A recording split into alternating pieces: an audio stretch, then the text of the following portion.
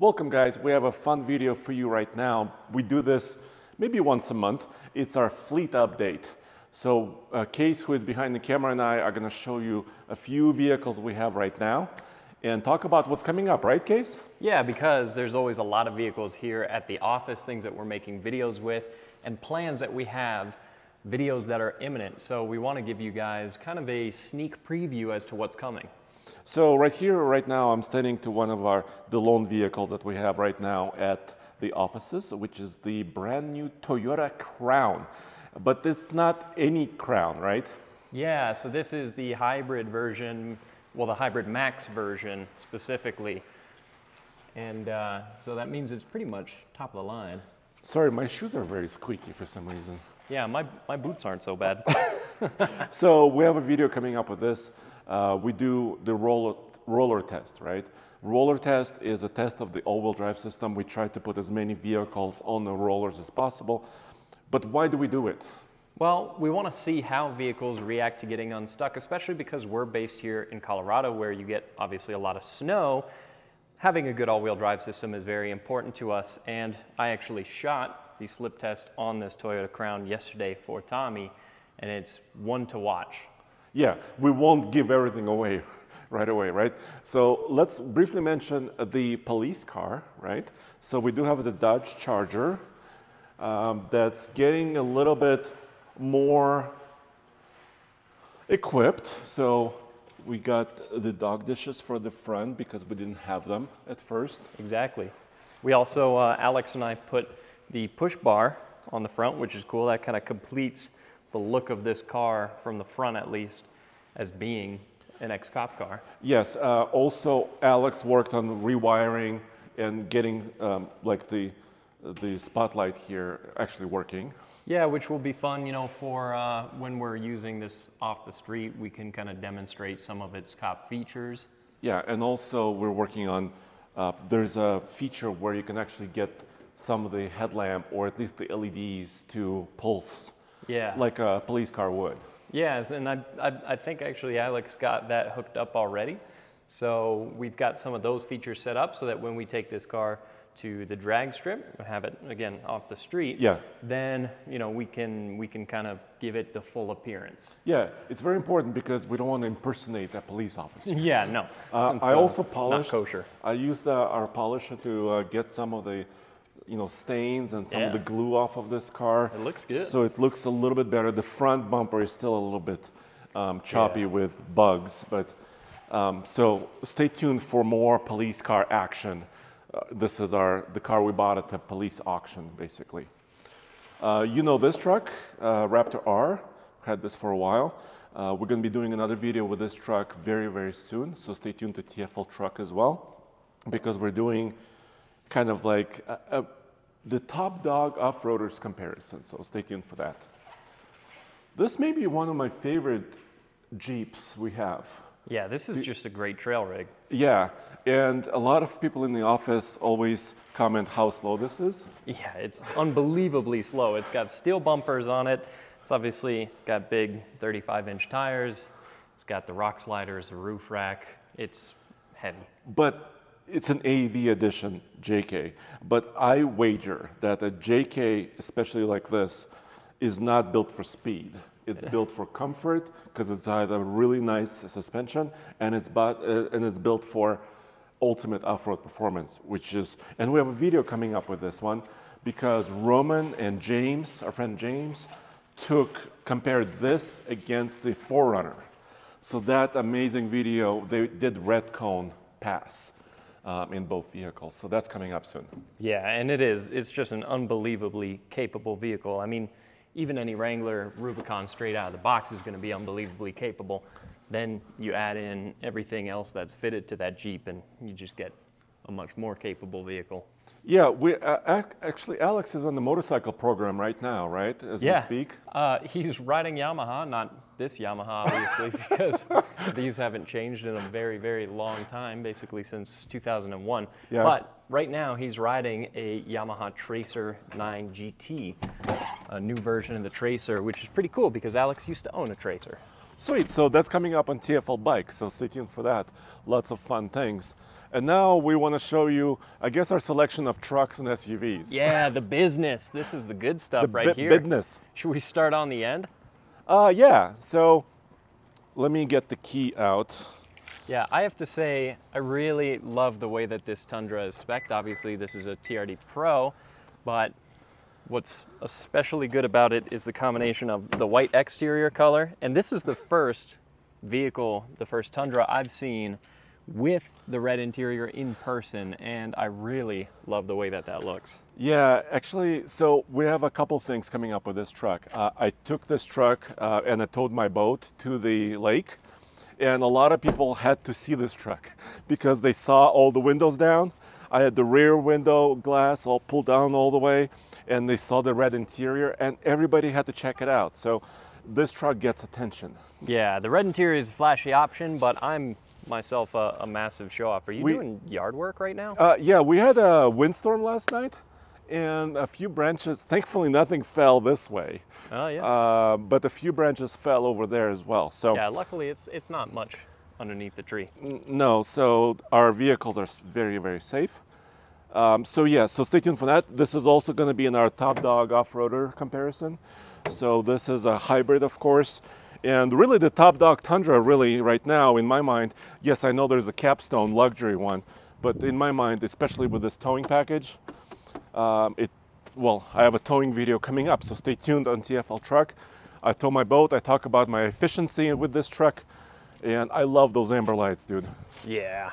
The embers and the just Toyota script. Well, and the light bar too. Light bar. It's all pretty cool. Also this, so we have another Top Dog. This is the new GMC Canyon AT4X. Yeah, this is just such a good looking truck, but also a really capable truck because this isn't just an appearance package, right, Andre? They've put a lot of pretty impressive hardware. Yeah, and we have another vehicle. I think that's Tommy. Oh my God. Tommy's coming in and crashing our video. Oh, he's... Tommy, your vehicle makes a lot of good electric noises. It sure does, Andre. It makes more noise than an electric vehicle should, huh? Oh, look at all the little Mercedes logos on your dash. So, Andre, this is the new EQE Yes. 500, the Yes. EQE SUV. One of the best driving cars I've driven this year, with one of the nicest interiors and one of the strangest exteriors maybe in the industry. Well, do you want to park it over here? We're just doing a fleet update. Yeah, let's park it. Okay, nice. So, of course, we have a variety of vehicles. Well, it is strange looking on the outside. Look at those wheels. but look, it's four-wheel steering. Oh yeah, look at that. Whoa! It's really four-wheel steering. Very interesting. It does seem like Mercedes has kind of figured out some of their electric interiors. Wait. Though. It does have a little beep in reverse. You know, Yeah. what is up with that? Because several manufacturers have beeps, and several manufacturers of electric cars don't have beeps. Yeah. I don't get it. I don't like the beep. Do you like the beep? No, it makes it sound a little bit like an Amazon delivery van. Yeah, not that great, but there you have it. EQE, we have several reviews coming up with that vehicle. So let's continue here, because the mid-size truck, you know, I guess we could argue this point, whether this is one of the most capable mid-size off-roaders out there, but it's really, really at the top of its game, right? Because it has a 3-inch lift over a standard Canyon, has a wide stance, it's got 33s, it's got DSSV shocks, it's got dual lockers front and rear. It's kind of difficult to see the shocks, isn't it? A little bit. They're tucked in there, but yeah, I mean, all around, this is a really solidly capable truck. Plus, you know, see that? Rock sliders along the side. Yeah. And to Look at cap the things interior. off, yeah, it's a great looking truck too. I mean, those seats, I know some people are worried about them getting dirty because it's white on the top half, but it's worth it to me. I think they're really good looking. But at least it's on the top half and not the bottom half, Yeah, right? yeah. What is this? This, well, this is just the same old, Andre. This your is my beast. 94 Cummins 5-speed. Yeah, I mean, it's the same workhorse that it's always been. I took it to the dump this morning because I had some trash that had stacked up in my backyard that I wanted to drop off, and the 8-foot bed, useful as always. I picked up 6 Adirondack chairs for my backyard yesterday. Whoa. Fit all 6 Adirondack chairs in the back. They don't stack together, so that was pretty impressive. Didn't you have a little bit of transmission trouble recently? Oh yeah, that- I nuked my input shaft. Wait, what? Yeah, because my transmission is completely stock, but the truck is fairly not stock enough to shred that So input it makes shaft. more power than standard. Oh yeah, by a decent amount. I haven't thrown it on dyno or anything, but it'll break loose in third, and yeah. So that transmission was never going to be too long for this world. How about this? So it's now working properly, right? Yeah. I shredded it on America's birthday, but I got it fixed less than a week later because I had a big camping trip coming up, and this is my camping rig. Well, would you be willing to compare your truck to our new 1997 Ford Power Stroke? Hell yeah, that's been my plan since before you guys even bought the Power Stroke. Okay, so let's stay tuned for that, right? So that's yeah, coming up. So a good old school truck comparison. because we did have a comparison of our 97 OBS, old body style, Ford F-250 Power Stroke, which also has some mods, to David's 2003 Ram Common Rail, right? Yeah. And a lot of you in the comments said, why are you comparing different generations, right? Yeah, it needs to be a second gen versus the OBS, and hey, here's the second gen. Also modified. Yep. The reason why my truck, my Colorado Trail Boss, has a little bit of dirt and a little bit of mud on it is because Alex and I did a comparison of Trail Boss versus Canyon 84X off-road. So that video is coming up very soon on our off-road channel, so stay tuned for that as well. Yeah, and that's kind of a cool comparison too, because this is basically round about the least expensive off-road trim that you can get in a GM midsize, whereas that is pretty much the most expensive. Yeah, there's actually $17,000 between them. Colorado Trail Boss to that 84X. So that's a big difference. We're kind of wrapping up our time with this Jeep. This is the AccuAir full four-corner air suspension JL. Yeah, which you can regular. tell right now it's aired down in its current position, parked here. It's stanced. Yeah. I love that because you can also jack it up, right? Yeah. And really get it up into the air. Also, we have this, the new Nissan Armada.